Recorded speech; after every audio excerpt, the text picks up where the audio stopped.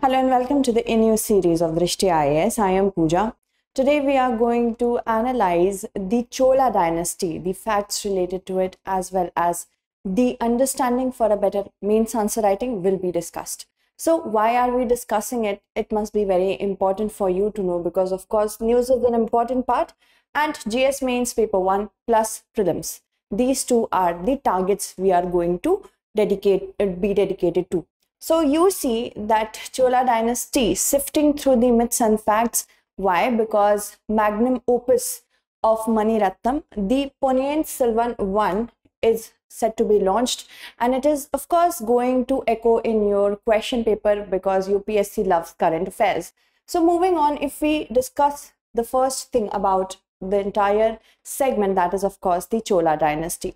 The Chola dynasty were actually South Indian Tamil rulers of basically unknown antiquity, antedating the early Sangam poems because they have been mentioned in the Sangam poems.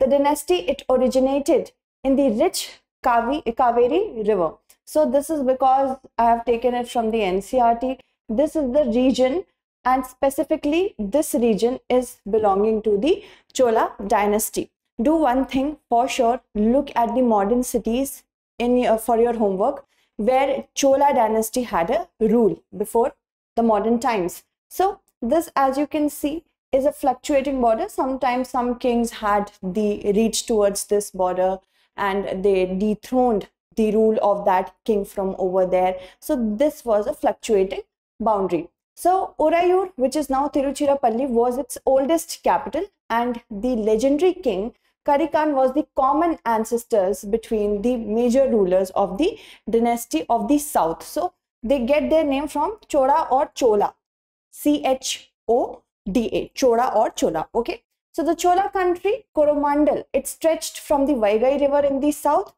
to Todai Mandalam, which is the capital of which was Kachi, now Kanchipuram in the north. Okay. So you can see the Cholas are over here, and here we have in the Kerala, the Kerala Puttas or Cheras, and then Pandyas. So Cheras, Pandyas and Cholas, they used to rule in the South India. Many a times it happens when we read, we are so engrossed into our preparation for North Indian kings, Central Indian kings, but very importantly we have to ensure that we know about the South Indian dynasties as well. A minor chiefly family they belong to, which was known as the Muttarayyar, and they were subordinate to the Pallava kings of Kanchipuram. Pallavas had their capital at Kanchi, remember that. Vijayala captured the delta from the Muttarayyar. Okay, so from Muttarayyar, from this clan they used to belong to. Vijayala is said to be the one who started this dynasty, and that is in the middle of the 9th century. Thanjavur and a temple for goddess Nishumbada Shundani is located over there. So Pallavas generally were known for their very beautiful and intricate structures for temples, but when Chola dynasty came into the picture, they also started, in order to emasculate the Pallava dynasty, they also started to build big and huge ornately decorated temples. The successors of Vijayala then conquered the neighboring regions, about whom we are going to talk about in the rulers. The Pandyan and the Pallava territories to the south and north were made part of the kingdom. So once the capturing was done, the kingdom, it enlarged in size. Okay, moving ahead. Now important rulers, if we talk about, they generally used to get the titles of Parakeshari Varman and Raja Keshari Varman alternately, although the chronology is not very clear. Vijayala began the occupation of the territories of the Pallavas. Remember, try to draw a tree, a kind of family tree. Then it was extended under Aditya I. Okay. Then comes Parantaka I, who basically was one of the important rulers of the dynasty.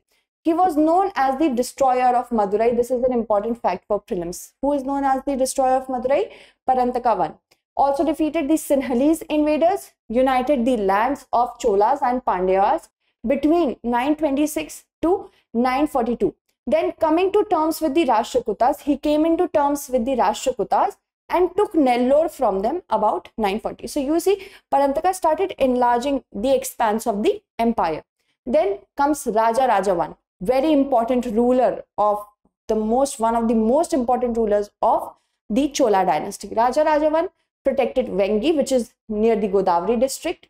He occupied the Gangadwadi territory, which is in the present Karnataka state. He annihilated or defeated the Western Gangas. By 1996, he had conquered Kerala, the Chera country, Cheraputtas, and acquired northern Sri Lanka as well. So remember all these facts. Apart from that, he built the great Brihadiswara temple at Tanjore. We are going to talk about that as well. And by 1014, Raja Raja had acquired Lakshadweep and Maldives Island. So basically, naval power was enlarged in the Chola kingdom. During the Chola kingdom, it was seen that not only the mainland India, but also other territories that are nearby the seas of India, mainland India, was captured by Raja Raja I. Then comes Rajendra Chola Dev, Rajendra I. So he placed a son on the throne at Madurai. Then he completed the conquest of Sri Lanka, which was started by his father. In 1023, he sent an expedition to the north that penetrated into the Ganges or the Ganga river. Okay, he brought the Ganga waters to the new capital by the name of the new capital was named Gangakondai Cholapuram. That means the one who has been victorious over the regions of the Ganges. He conquered the portions of the Malay Peninsula as well and the Malay archipelago. So you see, from south to southeast also near the peninsular regions, he was enlarging the capabilities, the naval capabilities. Then Raja Dhiraja, we have to talk about. He fought the Pandyas and Cheras, defeated the Western Chalukyas under ruler that back then it was ruler Someshwara I. Remember that this could be asked in your prelims. Raja Dhiraj was killed at the Battle of Koppam in 1054. We will talk about the rulers at the decline of the dynasty as well. Stay engaged. Moving ahead, let's talk about the administrative structure of the Cholas. Basically, they used to go over the idea of sustained monarchy. So monarchy was something that is of course not only restricted to the world, the other parts of the world other than India, but of course India as well. Kingdom was divided into provinces. Provinces were known as mandalams. Separate governors were held in charge for each mandalam. Okay, so mandalam was a province. Then province was divided into districts, which were called nadus. Tamil Nadu, something like that. So nadus were under provinces that were mandalam. So first we have mandalam, then we have nadu. Each village acted as a self-governing unit. So decentralized form of government was there, and the king remained the central authority. So we see that provinces were there, then Nadu, and then Ur was also there, which is a settlement of peasants. So before any sort of ideas come into your mind that decentralized governance is only in modern India, was never existing back in the ancient times, that's wrong. Because here we see decentralized administration, but the central authority was the king who would make the major decisions with respect to the governance. Okay, so at the localized nature, taxes and revenue models were handled by these decentralized authorities. Rich peasants, some terms which might come into your prelims. Rich peasants were the Velala caste. They exercised considerable control over the affairs of the Nadu. That means the village region. And this is this is done by the central Chola government. So central Chola government made them the heads of such things.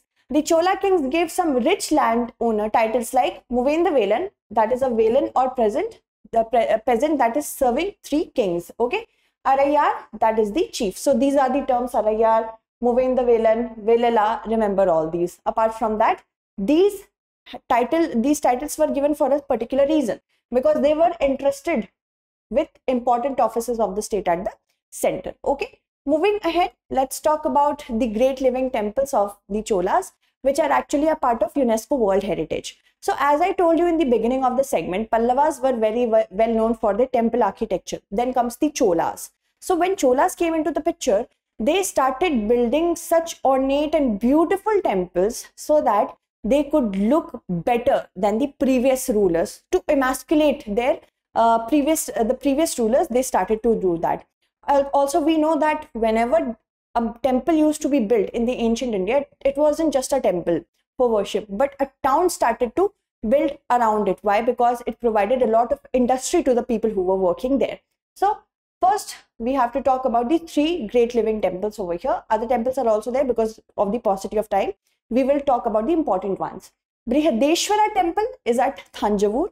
Okay, it was constructed by Raja Raja I in 1010. Okay, then we also have another Brihadishwara temple, that is by Rajendra Chola, and that is situated at Gangakonda Cholapuram. Okay, that was built in 1035. Then comes the Airavateshwara temple, Darasuram, that was constructed by Raja Raja II in 1166. Okay, moving ahead, let's talk about them in brief. So the Brihadishwara temple, which was constructed by Raja Raja I, is also known as Thanjavur Big Temple. And in the inscription, it is known as Dakshina Meru. Remember that, prelims fact.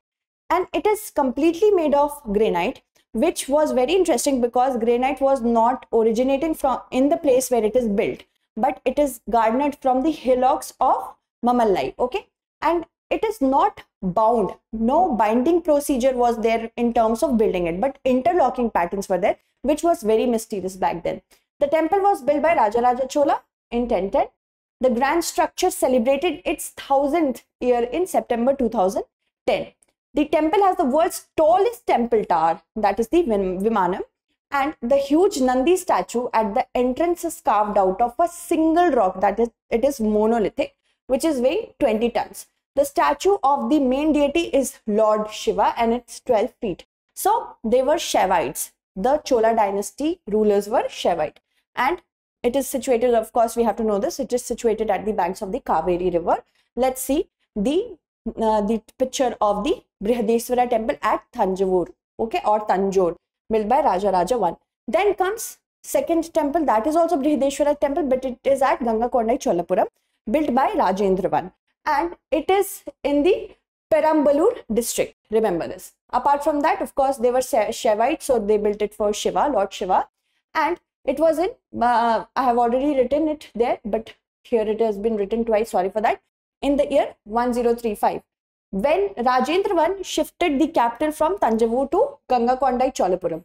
And the spire, which is the Vimana tower, it towers to a height of 55 meters.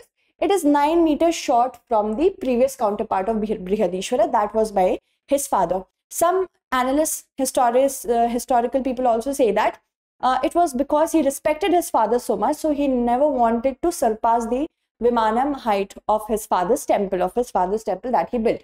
And the lingam there is said to be the tallest lingam in the world, that is of 30 feet. Moving ahead, this is the particular temple that we are talking about at Gangakonda Cholapuram. Then comes Airavateshwara temple by the name of Airavat. It has derived its name. Airavat is the elephant of god Indra. So it is believed that Airavat used to visit there to worship. So Airavateshwara temple at Darasuram is, Airavat is of course a white elephant, remember that. At Darasuram, it was built by the great Chola king Raja Raja II, and it is placed third after the 2 famous temples we have already discussed about. It is smaller than the other 2. Okay, we will show how. There is a very important fact about this particular temple is that the miniature panels it has with inscriptions that tell stories which are associated with 63 Nayanmars. So Nayanmars or Alvars. Alvars were Vaishnavite. The Alvars used to worship God Vishnu, and Nayanmars or Nayanars, they used to worship God, of course, Shiva. So the front mandapa is known in the inscription as Raja Gambhiran Tirumandapam. Remember that. This could be a prelims fact. It is unique as it was conceptualized as a chariot with wheels. So it was a new feature.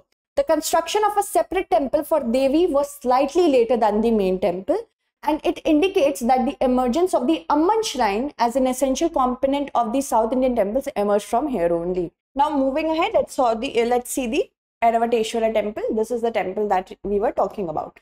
Moving ahead, let's talk about Chola sculpture. The very important one being the Nataraj sculpture, the Nataraj bronze sculpture, which is very elegant in nature. So elegance, sensitive modeling, as well as balance tension increased at the time of the Chola dynasty. The realism and attention to final details were seen in the sculptures. Clear demarcation of the areas of the body were also seen. the creases between the torso and the stomach. So fine, how fine the sculpture was started to, you can say, started to begin from the Chola dynasty. Around the navel, sharp edges along the tibiae. After that, we also have a pointed nose. Facial expressions are of one of the most noticeable features of the time, such as the Nataraj image. We see the Nataraj image here. Okay, so Chola Empire ensured that not only their temples are elegant, but also their sculptures. It is also believed that Auguste Rodin, the legendary French sculptor, he praised the Chola bronze Nataraj sculpture, saying that it is une chose divinement religée. That means something divinely decreed, something that was made after a decree came from the divine or the god. Okay, so this could be asked in prelims. Moving ahead, let's talk about the decline. So Rajadhiraj fought the Pandyas and Cheras, that we have already discussed, defeated the Western Chalukya rulers Somaveshwara I in 1046. But he was killed in the Battle of Kopan, which was against the Chalukyas only. Then comes Kulotunga. He succeeded both the Cholas and Eastern Chalukya crowns because of the inheritance. He wisely abandoned the Deccan and concentrated on uniting the eastern coast. So he changed the narrative. From 1260, the Hoysala king obtained lands in the Chola country. They relinquished, they threw the relationship that they had with the Cholas. They were the feudatories of Cholas. The northern powers started to intervene in the southern India region. The upheaval that was created because of the power vacuum, the Pandya went for conquest of the Chola country in 1257 and Chola dynasty ended in 1279. So this was all. For me to ask a question about this empire, I would like to ask you one thing. Arrange Mandalam, Ur and Nadu in the correct order from the highest area of administration to the lowest. Okay, and for those who have answered my last question, please stay tuned so that I can take your name. For the question that I asked right now, you have to comment so that I can take your name in the next segment. Okay, so Crime in India 2021 report I asked you about to answer. Let me just check. Yes, so with respect to Crime in India report, it was published for the first time ever in 1953. That is correct. Okay, it is published annually. That is also correct. And that 69th edition shows that Rajasthan had the highest number of rape cases. That is also correct. So all three statements are correct. Was the correct answer. C is the correct answer. Many of you have answered it correctly. Let me take their names. Faizu, Satvik, Abhay, Mr. Anonymous, Mini Sharma, Chandrakant, Sudarshan, Shubham, Alpha Fox, Kishan, Sakshi, Masuri, then Shruti Gaur, Shivan, Anandita, and Gaming YT, Neha Keshri, Prapti, Anshu, Ritik, Pallavi, Venkateswarlu, Foodie Boy. Adarsh Tiwari has answered it correctly. Aditi, it's actually C. Okay. Raghav has answered it correctly. Also, Shruti has answered it correctly. Then Bhargavi has answered it correctly. Nikita, also Dharambrat, Anuj, Vishwanathan, Gautam, Anyas, also Alok, Tushita, and aspirant Khushwant, Rupal, Pragati, also Aditya Birla, and of course Himanshu has answered it correctly, and Simran also. Thank you so much for answering the last question. Answer this question as well. That's all for today. Thank you so much for watching.